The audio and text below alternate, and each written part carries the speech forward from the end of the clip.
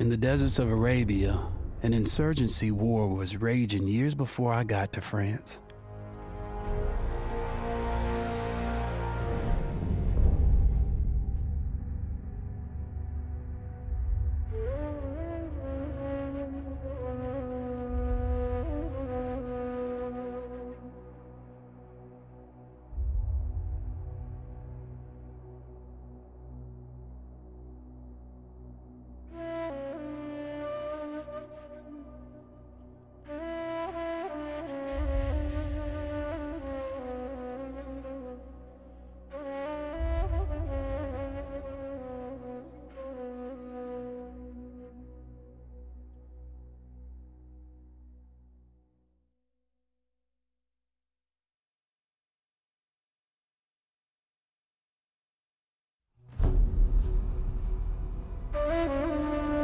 The Arabian Desert, a vast ocean of drifting sands and scorched, sun-baked rocks. Beneath these endless dunes, oil, the lifeblood of our new mechanical century. For more than 400 years, the Ottoman Empire has ruled these lands, controlling all that's to be found here. But the Ottomans do not rule unopposed. Small bands of Bedouin rebels have united to overthrow the empire. They strike without warning and then vanish into the desert. Fighting alongside them is a lone British officer whose exploits have earned him wide renown. The world has taken to calling this man Lawrence of Arabia. In the desert, you rely on good planning, but you also hope for a dash of luck.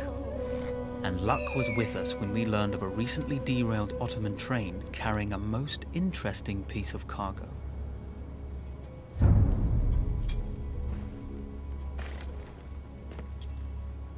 A small patrol had joined the Ottomans who survived the crash. Together, they guarded the wreckage and waited for reinforcements.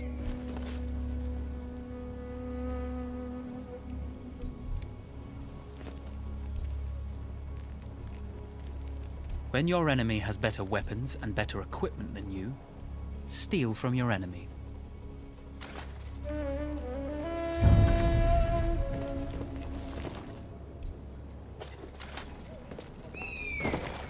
We strive to do what we think is right, and push through those who would stop us from achieving this, no matter the cost.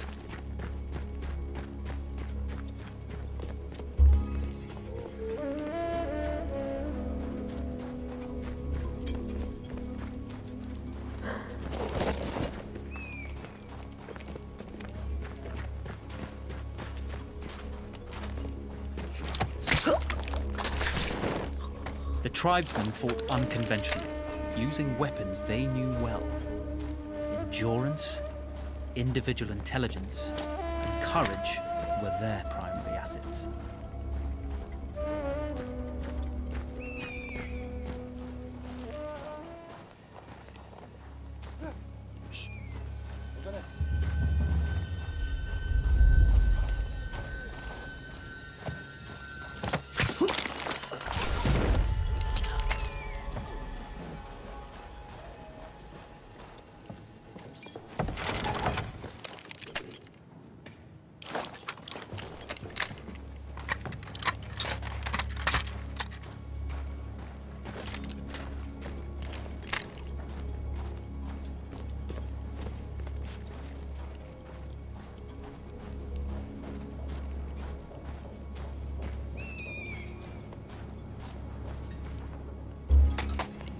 Beni sevmiyor.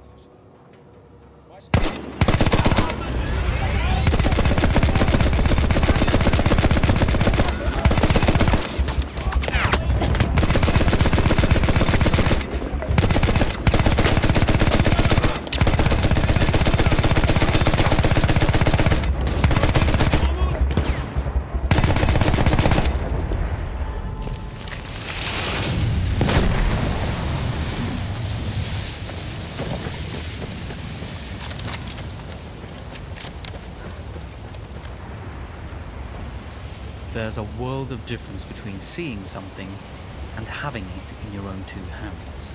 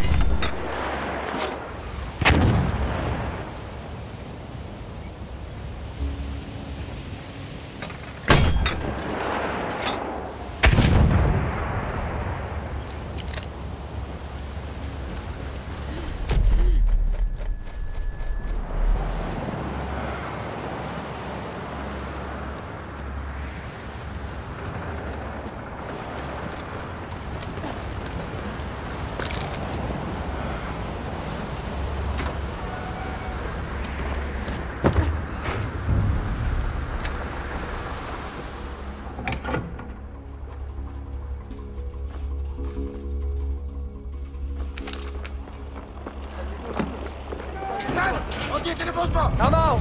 It's over!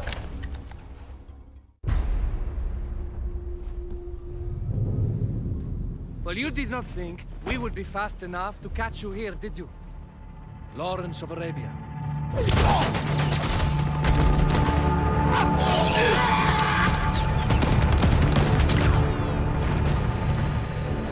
Actually, I was rather depending on it. Lawrence. Well, this is very clever. Now the hunter becomes the hunted. So who might you be? How enchanting you are, my dear. Ahmed. I'll show you enchanting. If it weren't for you, I'd be free. Free, is it? You'll be free when you're dead. And I'm happy to tell you, the Empire intends to grant you all this freedom very soon. Even now, an engine of destruction scours this desert, obliterating your allies, your families, your homes. Soon there will be nowhere to run. Nowhere to hide. Soon all that you know, and all that you love, will be ashes. You will all be free to die. Oh. Ah, you animal! Zara! Oh. Now, I understand that you would like nothing more than to strip the flesh from that man's feet and send him off into the desert naked to die. But think about it. You're right. I'm sorry. My friend here, she can be a little brusque. You're going to tell me how to lie to your train, so we can lure it into a trap and destroy it. Impossible. To even begin to talk to that train, you would need an entire book of communication codes. Oh, like this one, you mean? You can never stop the progress of machines. One day, the whole world will take your lands and the precious black gold beneath its sands. We shall see, my friend.